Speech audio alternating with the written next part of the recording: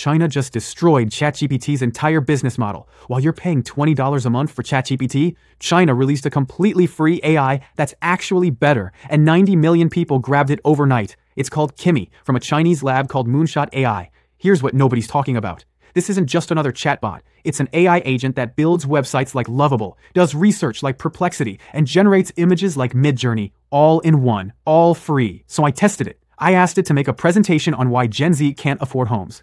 It created 2 full slide decks in one prompt. Designed, formatted, ready to present. ChatGPT would have given me an outline and said, now go use Canva. In Kimi's launch video, someone literally prompts, help me build $1 million company, and it starts working. While we debate AI safety and whether progress is moving too fast, China just handed 90 million people the ability to build businesses, websites, and presentations instantly, for free. If this video gave you value, kindly show some love by liking this video and subscribing to our channel, because I post free AI hacks that will help you work faster and smarter every 48 hours.